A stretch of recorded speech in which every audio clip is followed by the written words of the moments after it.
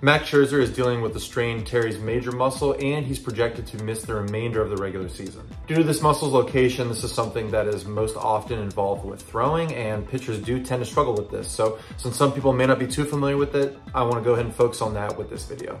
Ladies and gentlemen, welcome to my channel. If you're not familiar with me, my name is Nick Gallo and I'm a doctor of physical therapy. And with this channel, I go over sports injuries so that they are a little bit easier to understand. I explain them, and I also go over what exactly to expect when that person is in physical therapy for that particular injury.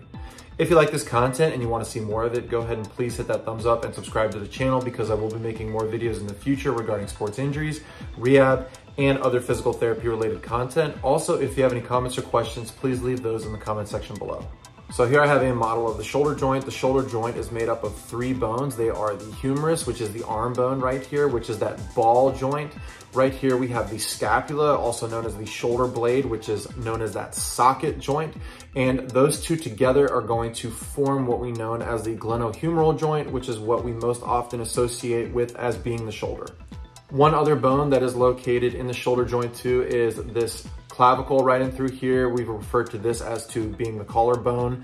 All 3 of these bones play a major role in the whole shoulder complex, but for the sake of this video, we're going to just focus on this glenohumeral joint, the ball and socket between the humerus here, attaching to the glenoid, which is that concave structure on the scapula.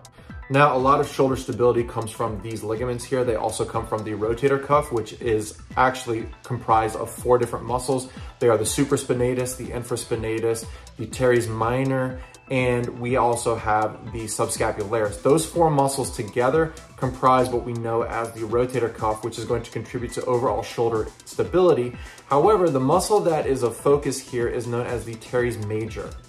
The teres major is going to originate on the posterior aspect of the inferior angle of the scapula, so that's going to be right in through here, and it's going to come across and it's going to insert actually onto the humerus.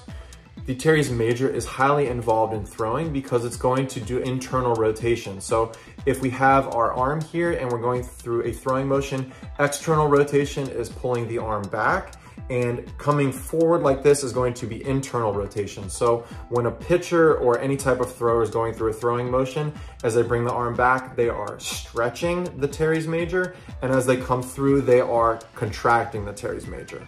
The teres major is actually going to act synergistically with a big muscle known as the latissimus dorsi, or the lat, because they're going to do similar functions. The teres major and the latissimus dorsi are highly involved in the acceleration and the follow through of the pitching motion. So anytime you have a thrower that's going to be throwing a lot of pitches, they are stressing both of these muscles. A lot of times the teres major gets strained because it is very small. Now, isolated tears of this muscle, the teres major, are on the rare side, but the people that are more likely to get them are your overhead athletes, such as pitchers, baseball players, volleyball players, anybody going overhead. These people usually present with a sharp pain in the shoulder or the armpit or the upper arm area, because that's exactly where the muscle is located. If somebody comes into the clinic and we suspect that they have something like a teres major strain or something along those lines, what we're going to do is we're essentially going to test the strength of that particular muscle. So we'll put them in an adduction and an internal rotation position, have them resist. If that reproduces their pain, then we think that an internal rotator like the teres major is being involved.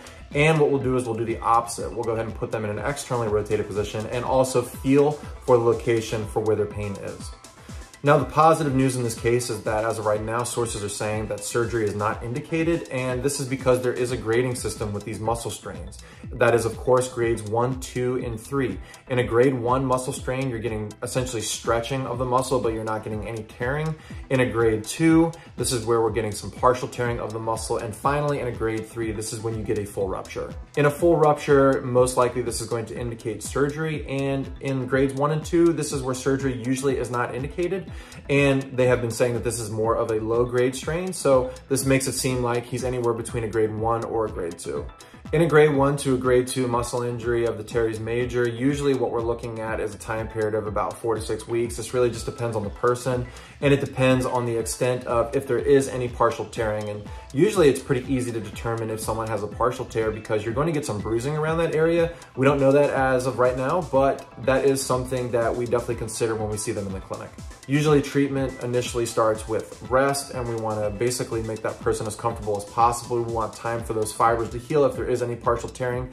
Then after that, we slowly work in range of motion, and we start to do a lot of strengthening exercises to essentially support the shoulder, and we want to rebuild back that teres major. So we'll do a lot of internal rotation exercises to strengthen everything to get them back to basically where they were before.